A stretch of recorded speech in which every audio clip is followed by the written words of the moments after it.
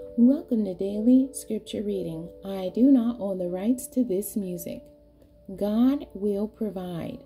The definition of provide: make available for use, supply, make adequate preparation for a possible event. To supply or make available something wanted or needed. To take measures with due foresight. Give something useful or necessary. To make something available, to supply. Something that is wanted or needed. To take measures in preparation. To supply means of subsistence.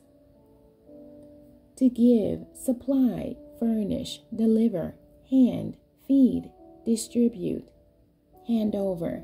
I will read the New Living Translation of Genesis chapter 22. Sometime later, God tested Abraham's faith. Abraham, God called. Yes, he replied, here I am. Take your son, your only son, yes, Isaac, whom you love so much, and go to the land of Moriah.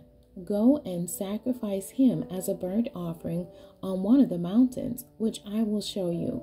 The next morning, Abraham got up early. He saddled his donkey and took 2 of his servants with him, along with his son Isaac. Then he chopped wood for a fire for a burnt offering and set out for the place God had told him about.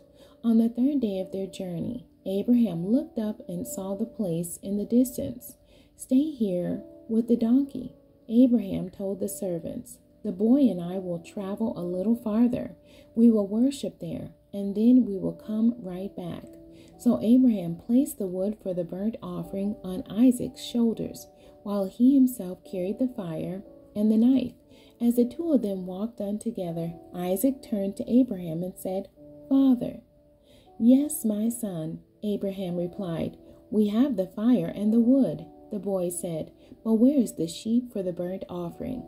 God will provide a sheep for the burnt offering, my son. Abraham answered, and they both walked on together.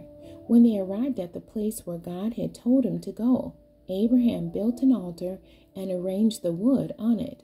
Then he tied his son Isaac and laid him on the altar, on top of the wood. And Abraham picked up the knife to kill his son as a sacrifice. At that moment, the angel of the Lord called to him from heaven, Abraham, Abraham. Yes, Abraham replied, here I am. Don't lay a hand on the boy, the angel said. Do not hurt him in any way, for now I know that you truly fear God. You have not withheld from me even your son, your only son. Then Abraham looked up and saw a ram caught by its horns in a thicket. So he took the ram and sacrificed it as a burnt offering in place of his son. Abraham named the place Yahweh Yireh, which means the Lord will provide. To this day, people still use that name as a proverb. On the mountain of the Lord it will be provided. Then the angel of the Lord called again to Abraham from heaven.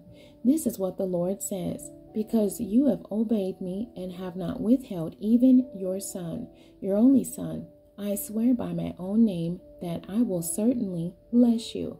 I will multiply your descendants beyond number, like the stars in the sky and the sand on the seashore. Your descendants will conquer the cities of their enemies, and through your descendants all the nations of the earth will be blessed, all because you have obeyed me. Then they returned to the servants and traveled back to Beersheba, where Abraham continued to live. Soon after this, Abraham heard that Milcah, his brother Nahor's wife, had borne Nahor 8 sons. The oldest was named Uz. The next oldest was Buz, followed by Kemuel, the ancestor of the Arameans, Kesed, Hazel, Pildash, Jidlaph, and Bethuel. Bethuel became the father of Rebekah. In addition to these 8 sons from Milcah, Nahor had 4 other children from his concubine Reumah. Their names were Tebah, Gaham, Tahash, and Maacah. The end. God bless you, and thank you for joining me today.